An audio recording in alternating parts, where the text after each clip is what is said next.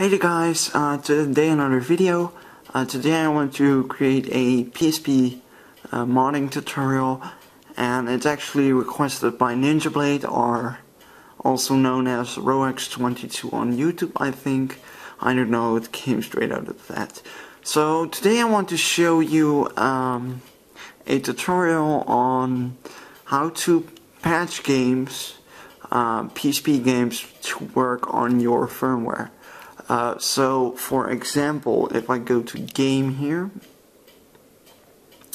I have this game called Metal Slug XX, and if I click on it,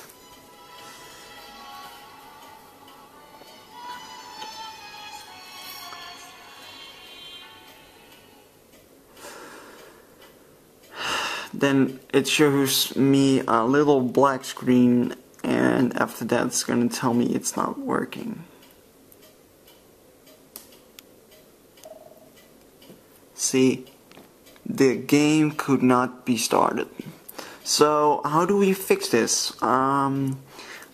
So of course I forgot that to tell, you need custom firmware in order of this to work, and of course a PSP that is able to run homebrew on your PSP. So anyways, we go to game again, but then we boot up a homebrew program, and that's called, let me find it,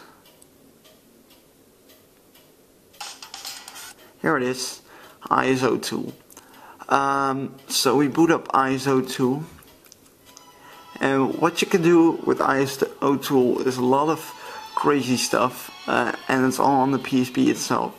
You can of course patch games to your firmware, and you can also do a lot of other stuff what I don't know of. I recently used this program, so I don't know anything, but I do know how to patch games.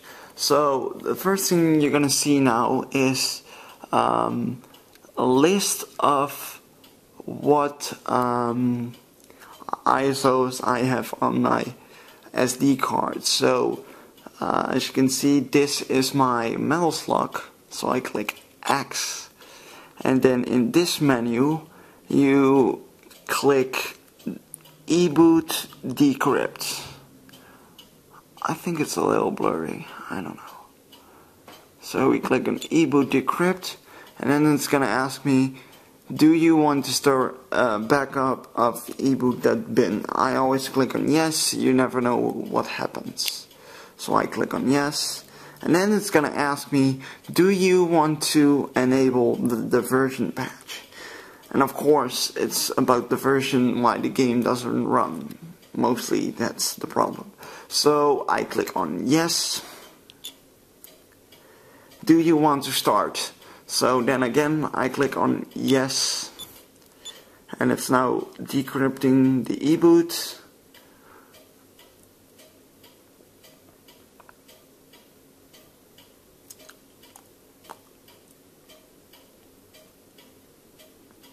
It might take a while because he is doing that on the PSP itself. As you can see, the light is blinking now that he's done it. So he now said patching and blah blah blah, and he's now done it. So then you click on home, and then it says you want to quit the game. Click on yes. So we actually now patched the file to our version, and the game might be running now. So we click on memory stick again. We now click on Metal Slug XX.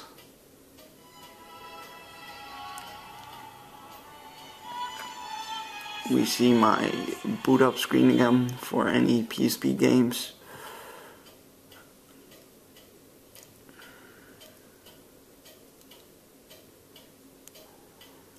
And as you can see, the game works. This game saves data automatically at certain points. Yeah. Okay, cool. As you can see, the game runs fine. I patched the game to my firmware, and that's how you patch games on the PSP itself. For proof that it's working, I'm just gonna start a mission. Single, normal. Of course, where's my favorite character? Astana.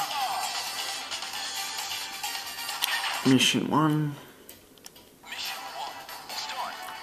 Okay, it's a little bit hard for me to play because I watch through the camera itself. But as you can see, the game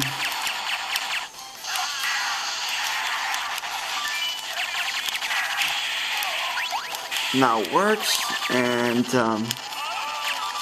yeah, I hope this tutorial helped you guys. So let me quick go back here and quit it.